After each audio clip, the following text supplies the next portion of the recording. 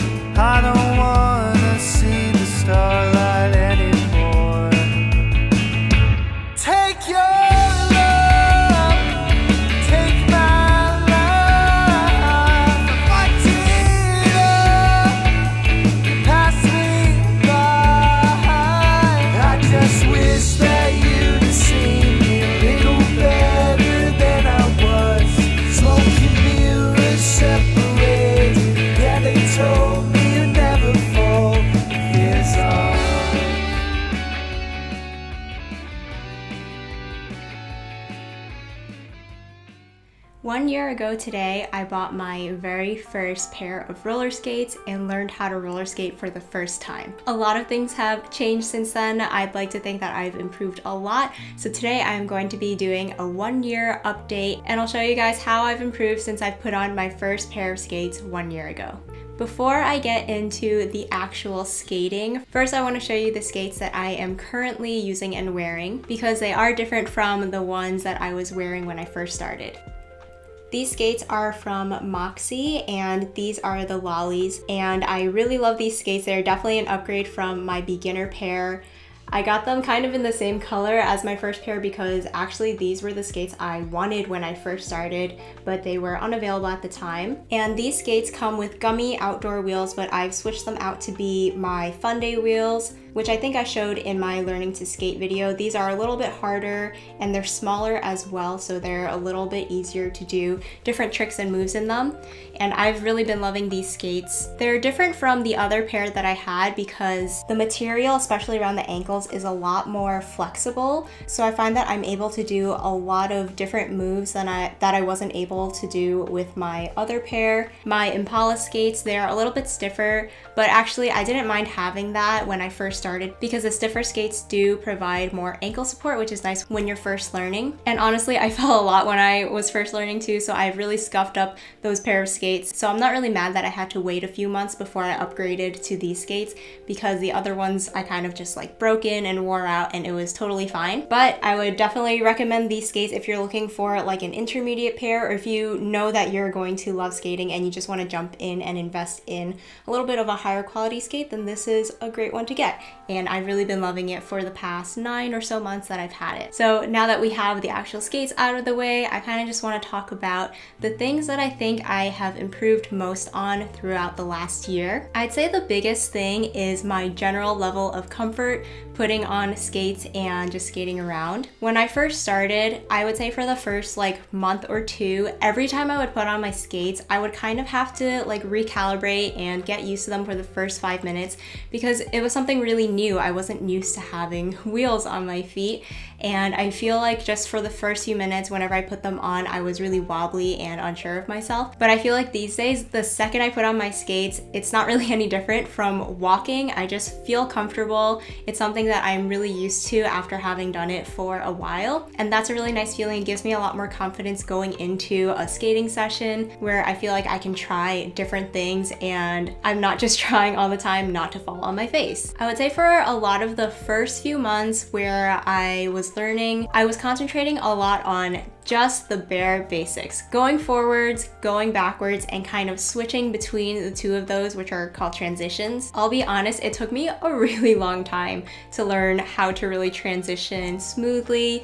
and confidently. It took me a long time before I was even able to do it at all, and it did take quite a bit of practice for me to now be comfortable with it, and now I do think I'm at the point where I can turn both from forwards to backwards and from backwards to forwards, and it's one of my favorite things to do when I'm practicing. I'll just practice my transitions and go back and forth really quickly so that it almost feels like I am spinning. And I think that's one thing that I've improved a lot on. I think transitions are deceptively simple. It just seems so obvious that you could turn from forwards to backwards, but I do feel like it's something that is a lot harder than it looks. So if you're struggling with that, just keep practicing. I have a lot of people ask me how I have learned how to transition, and you just have to keep doing it over and over and over again. It's also one of those things where I feel like you're not making any progress and it doesn't feel like you're getting any better, and then one day it's just gonna click and all of a sudden you can do it. I'll be there in 15, baby, you know you got me, you got me. Wish you knew me at 19, back then I wasn't talking to anyone but me. Though when I think about it, that wouldn't even make a difference. When you feel no feels that you make that your mission, oh, the others are a nuisance. Everything before this, now I know it's practice. I don't have a game plan, I don't have a tactic, no, I just let it all happen. I like where we're going, yeah, I like where we're going, babe, I like where we're going,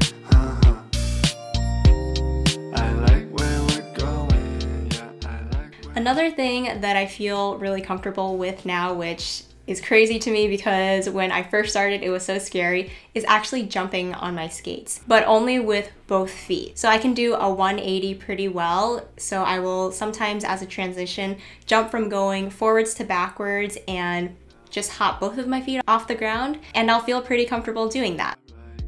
Hope we don't end in goodbye. Though when I think about it, that wouldn't even make a difference. When you feel no feels that you make that your mission, oh, the others are a nuisance.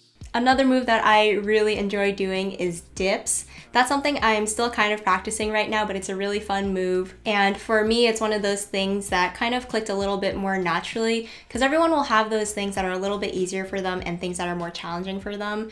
For me, that's one of those things that comes a little bit easier, so I really enjoy doing those.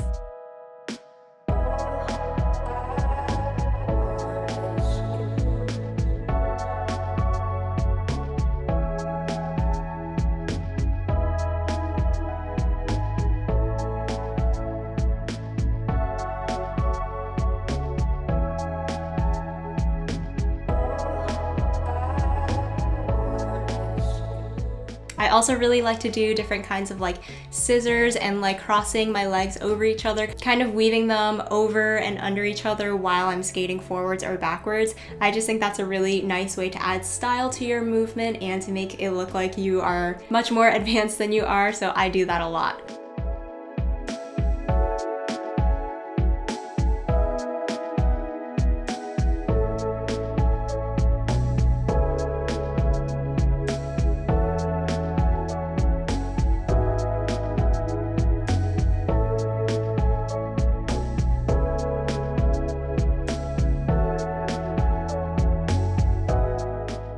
So generally, I feel like I have gotten a lot smoother in a lot of my movements, but there are definitely still many things that I am working on and still need a lot of practice. One thing that is still kind of elusive to me are spins. It is something that I've kind of been practicing on and off over the last year. It's kind of hard to just drill spins because you do get really dizzy, so I'll usually just try and spin a couple of times per skate session. And I'm still definitely not there yet, but recently I think I've unlocked like 3 spins in a row, so definitely progress considering where I first started. And it's just one of those things that I am going to have to continue to work on. I saw you inside, it was a cold winter night. You show like different intoxicants to make you feel alright. Now I'm sitting here, holding back tears and fears. You're just my type. As the night goes on, I keep biting my tongue, saying I still haven't been to make this moment go round. I'll drink another drink, so I don't have to think anymore. I want to believe that I would take you home. Loving you isn't hard to do. I said loving you isn't hard. I also feel like it took me just this first year to be comfortable not falling, and now I am kind of at the point where I want to try and make things actually look a little bit nicer and more graceful. Grace is not really something that comes naturally to me anyway, so it's a little bit hard for me. I usually just have like really awkward arms when I'm skating, and I'm trying to just like make it look like I'm a beautiful ballerina even though I am not. So yeah, I'm just trying to add a little bit more style so that I don't just look like an awkward penguin.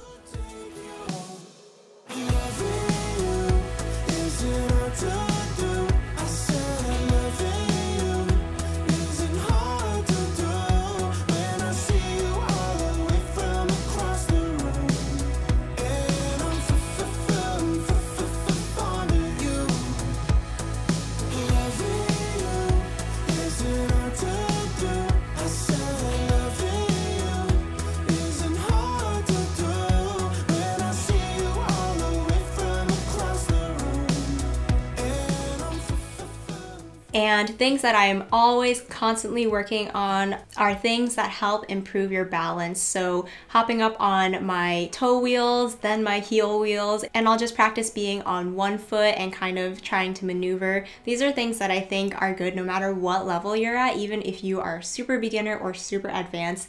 Balance is always going to help you when you're skating, so I always try and work on that anytime I am out practicing.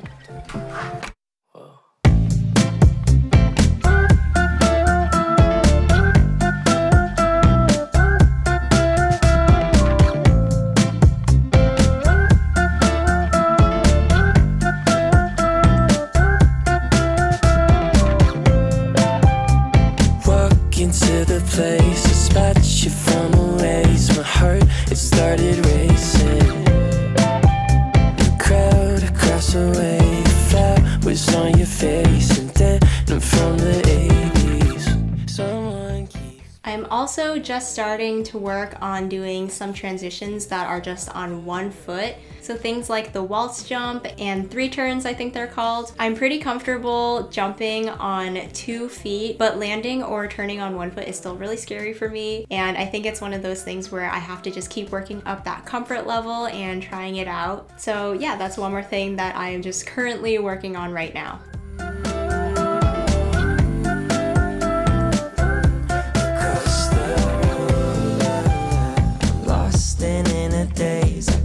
Your sudden gaze and time, it started racing.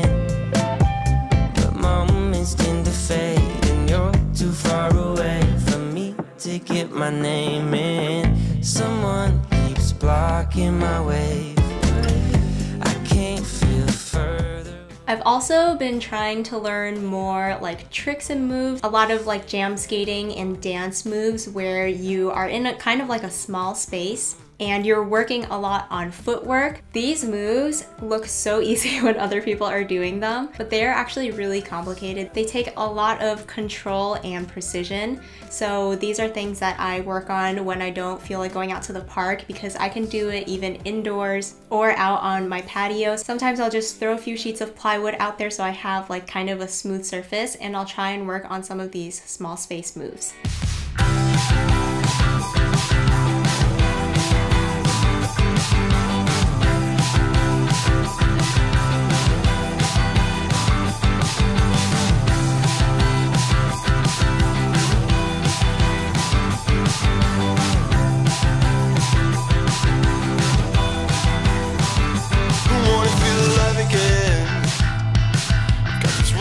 On my face, and I'm only 23.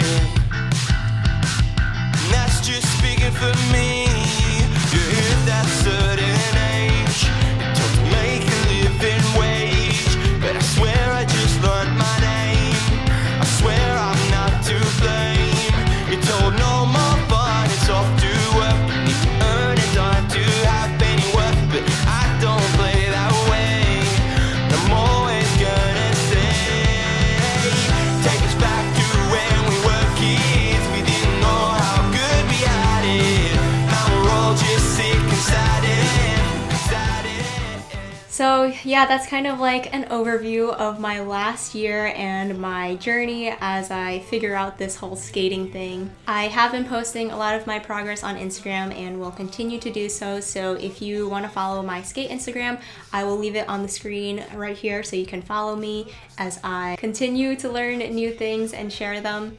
And before I finish off this video, I just want to end with a few notes, and I apologize in advance because a lot of what I'm about to say is pretty cliche, and I will admit that, but honestly they're all things that I kind of have to remind myself all the time, so I thought it might be worth it to just throw it out there. The first thing is that progress is not linear. In the beginning, for me, it felt like I was progressing really quickly because there were certain moves that would be easier for me, but then there came a point where I felt like I was not making any progress at all, specifically when I was trying to learn like transitions.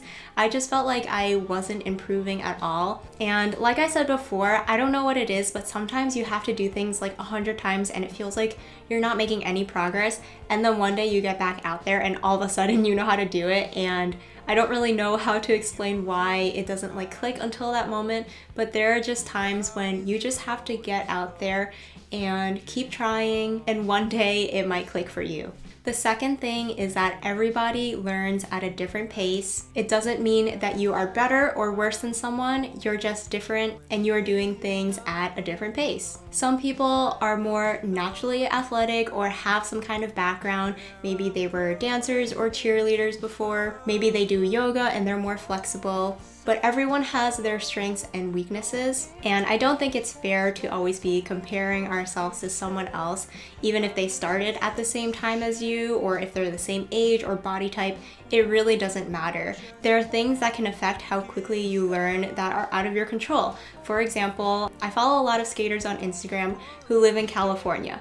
They have beautiful weather year-round, and I just don't. I live in a place where there are 4 seasons. It gets wicked hot in the summer, and it's really cold in the summer, and there's snow on the ground, and I can't go out and skate. So when I see people out skating in the winter, sometimes I feel like I wish I could be out there and making progress as well, but it's totally okay. I like having all of the seasons, so it's okay for me if I just have to take a break sometimes of the year. And kind of going off of that, if you are struggling to find a place to skate, try not to make it into an excuse for yourself to not skate. I know I am definitely guilty of that. Sometimes in the winter, I tell myself, well, I can't go out because there's snow on the ground.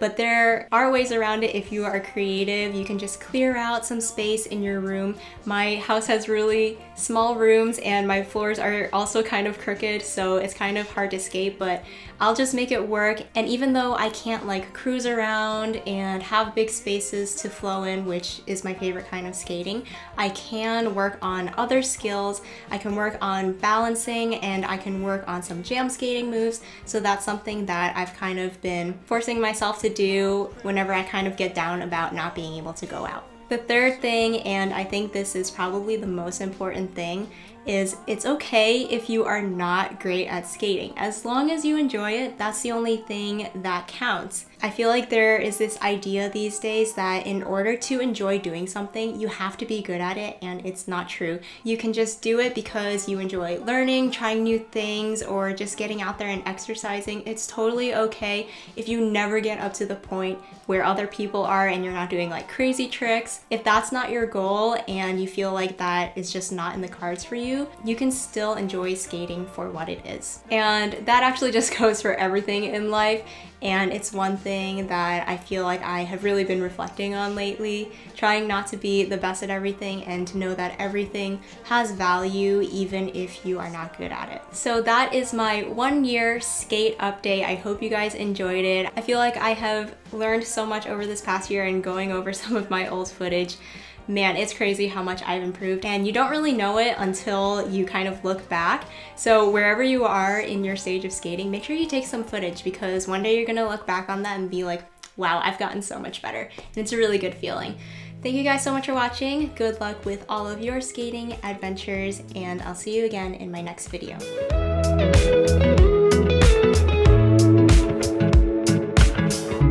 Nothing like your smile in the morning, linings on your cheeks, 'cause baby in your your absence, life is boring, so I'll never leave. It's easier to love when it's you by my side, shining through the cracks like the first morning light, feeling like a child through the days and the nights, living in your arms as years go by. It's easier to love, oh, easier to love, oh. There's nothing like the way that you adore me. I can feel love from miles away, and the light in your eyes tells me stories of life in a more perfect place where I wanna stay.